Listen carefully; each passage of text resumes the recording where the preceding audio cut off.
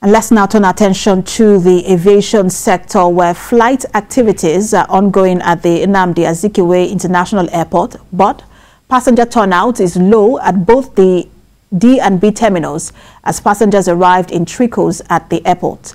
This follows the decision by Airline Operators of Nigeria to suspend this decision to withdraw services across all airports in the country. The AON President, Abdulmunaf Sarina, had announced in a statement jointly signed by 6 members of the association that the decision is pending the outcome of its discussion with the government. The statement noted that this move is in the interest of the national economy and security considerations. It also states that a suspension will allow for a fresh round of dialogue with government in the hope of reaching an amicable solution. Earlier, the Ministry of Aviation had assured Nigerians that members of AON were reviewing their decision to withdraw services on Monday.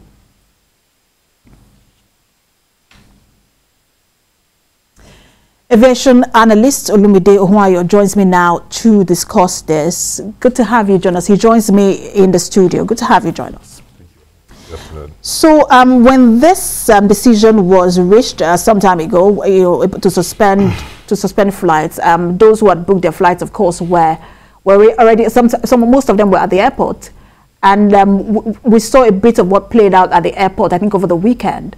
But let me get your thoughts on this issue, especially because it is regards of the fuel price for the airlines themselves. Yeah. Yeah, well, the flights have not been cancelled. They usually give the anticipation of cancelling flights and stopping all operations. And what happened today, what's happened at the airport today in Abuja, as just highlighted in the news, that the time to stop the suspension, when they lifted the strike notice that they were not going to strike again, was late in the evening last night, and most people already assumed that was going to go on. Then again, we see how the strike from the unions, who were in the three of the agencies who had promised to go ahead with the strike, and this was to call off their strike late in the night. So by then, passengers will have turned off them, shifted their traveling plans, and those who didn't have anything, who wasn't important, had to just say, okay, I can at least stay and wait for the end of this. And that's why you saw that the trickling of passengers at the airport today. Everybody loses when you bring out this strike, when you issue threats and give a condition of things not being smooth. And I think there's a need to address this aviation fuel issue once and for all. It is not about the government alone. The airlines themselves have the role to play in ensuring that they get a fair price in the but there are those who, I think there was someone who spoke yesterday about what had been stranded at the airport or something, but some people say they were stranded at the airport. Yes, some were stranded at the airport. Yes, were stranded at the airport. Lack of vision for. There were those who have said, look, the way it was handled by the airlines themselves were probably not in the interest of the passengers. But some say, look, this is an ongoing issue. And I just want to ask you if you think that this move is justified, especially when you look at the fact that there is an ongoing crisis in Ukraine and Russia, not just in Nigeria. It doesn't just affect us alone. It's all around the world where fuel prices have now gone up. Well, I think for the airline operators, it's justified because they met about 4 weeks ago with the Ministry of Communication, with the regulators there, the House Committee on Aviation, and they agreed that there's that disparity within the landing cost and the amount being sold at the outlets. And based on that, we're looking at an average of 500 naira per litre. Because the landing cost is about 460 or something. So we're looking at about 500 as average price.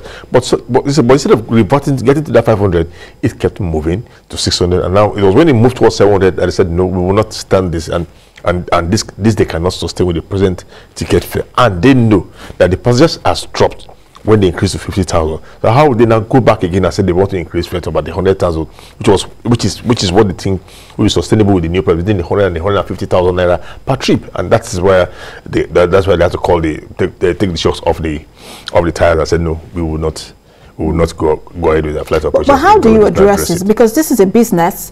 Everyone goes into business for profit. Exactly. And so the airline operators are expecting to also make profit. Exactly. And then there is also the issue of safety. You mentioned that meeting they had with even members of the House Committee. Yeah. They kept repeating the issue of safety. Yep. How much of a concern is that? And if that is a concern, How should this issue be addressed? Well, you see, safety is always flagged to get more attention through that red flag and make everybody wake up to it. But you see, nobody wants to run at a loss. So rather than run at a loss, why would you now do something that make you compromise the safety?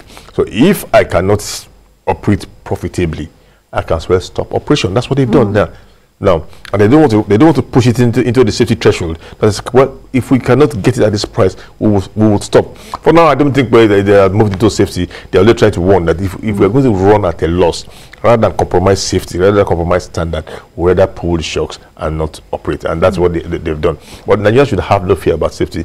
The airlines are safe. The regulator is doing its job, and they've met all the necessary certification, which makes them eligible to fly their aircraft and their crew. How should government step in terms of price? One, and there is also the issue, because I know they also mentioned during that meeting, they mentioned the issue of forex.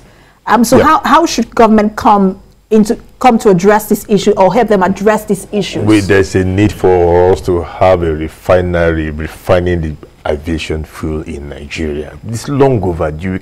We have almost 50 years. We have the crude oil. Why should we keep exporting and bringing it in? It's because they're important. That's why we're having this problem.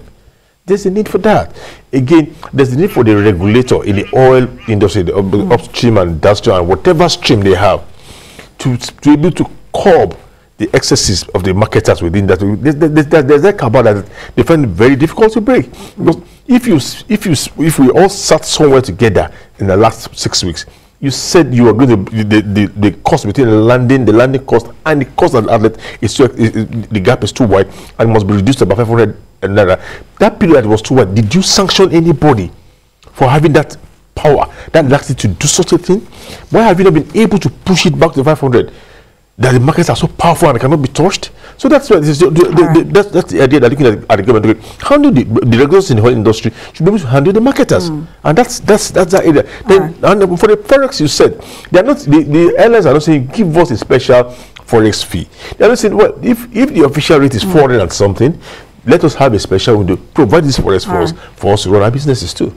All right. I wish we could go on, but my time is up. Thank you so much for talking to us. We'll continue to monitor all that is playing out on this issue. Thank you, aviation analyst Olumide Owayo. Thank you for having me.